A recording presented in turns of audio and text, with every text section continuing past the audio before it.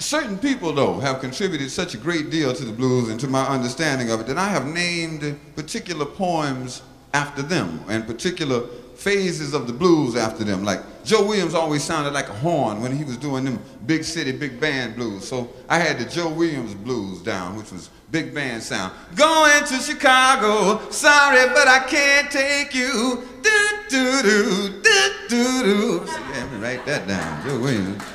Yeah, and then like on the other end of that spectrum, I had like the Jimmy Reed blues. Jimmy Reed got you into geometry, you see, because he delivered his blues from an angle. And Jimmy Reed's blues would be something like, bright lights and big cities done gone to my baby's head. Yeah, Jimmy Reed. Jimmy Reed, you see, like about 4 doubles into the evening, Jimmy Reed became a genius. As soon as you got right here, you say, yeah, play that again. That's something, it sounds like that right. This is how Jimmy Reed is the hero of everybody who stays up from 1 o'clock on.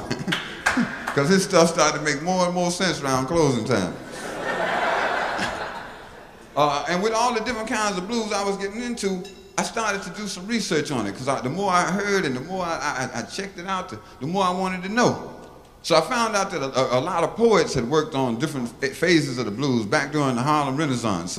Langston Hughes, County Cullen, Claude McKay, Sterling Brown, Gene Toomer. These people were blues poets. And they polished this art form to the degree of that it became scientific in its approach.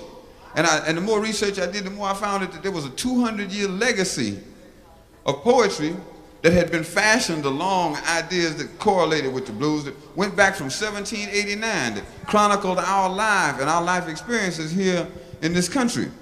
And the more I found out about our own history, the more I was disappointed about how little we had been informed of our history. So it made me want to put a poem together to explain what had been overlooked. And the poem was called Black History. It said,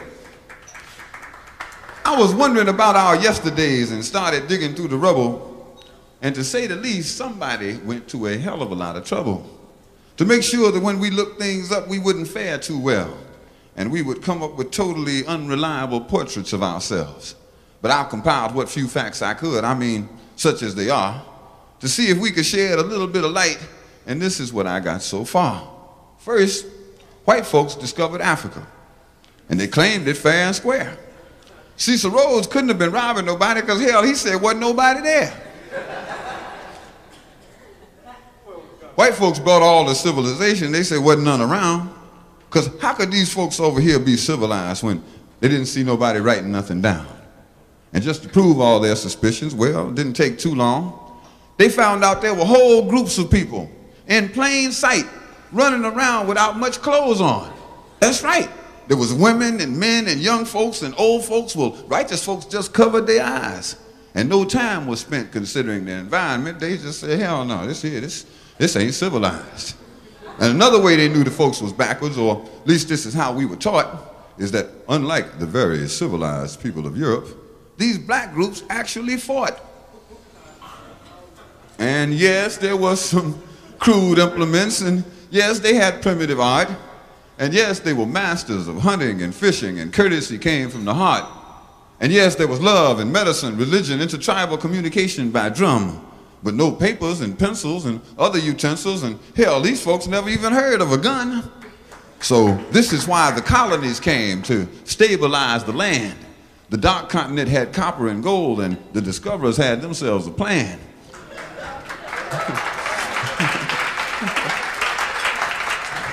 They would discover all the places with promise. You didn't need no titles and deeds. And then you would appoint people to make everything legal, to sanction the trickery and the greed. And back in the jungle, if the natives got restless, well, you call that guerrilla attack. And you never described that some folks might have got wise and decided that they was gonna fight back. But still, we are victims of word games. Semantics is always a bitch. Places once called underdeveloped and backwards, they now call them mineral rich. But still, it seems like the game goes on with unity just beyond our reach. Libya and Egypt used to be in Africa. They've been moved to the Middle East.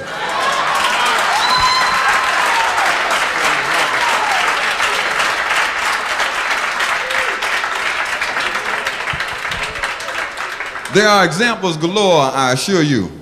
But if interpreting was left up to me, I'd be sure every time folks knew this version wasn't mine, which is why it is called his story. Black history. Thank you very much.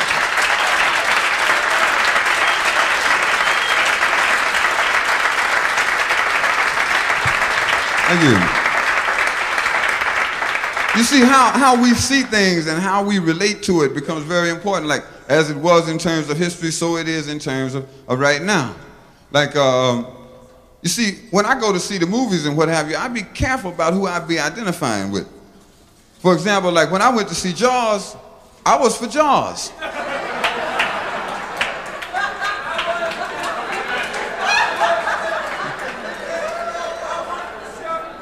Well, Jaws was the home team. Some bitch was in the water, which is where he's supposed to have been. You see?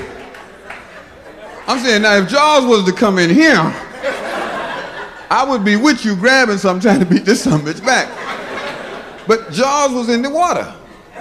This is where sharks are known to be, in the water.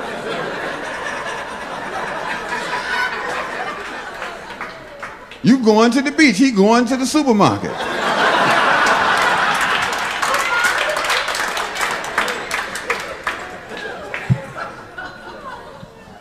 But see, something like that, it just show you why you can't hardly have no black people in no horror movies.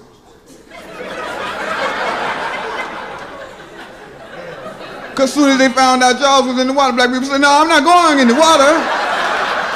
Jaws is in the water.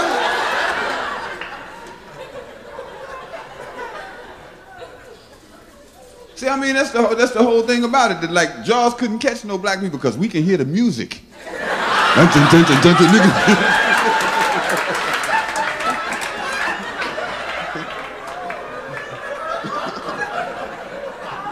Yeah, here come that goddamn shark with his band.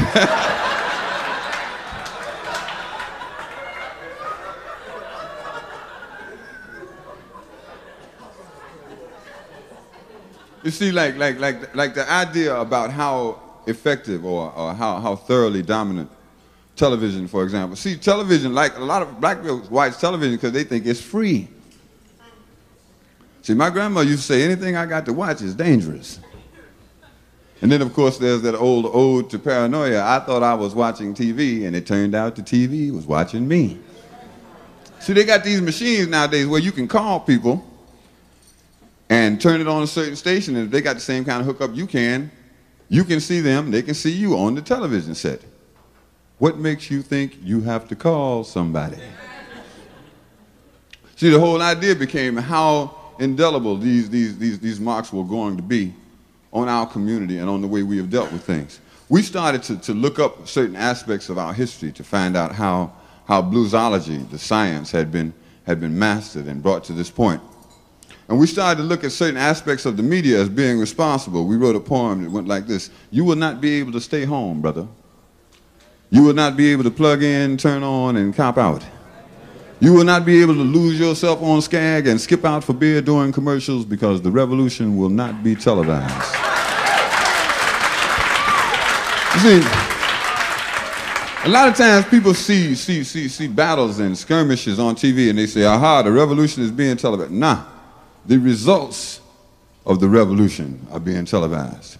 The first revolution is when you change your mind about how you look at things and see that there might be another way to look at it that you have not been shown. What you see later on is the results of that, but the revolution, that change that takes place, will not be televised. It will not be brought to you by Xerox in 4 parts without commercial interruptions.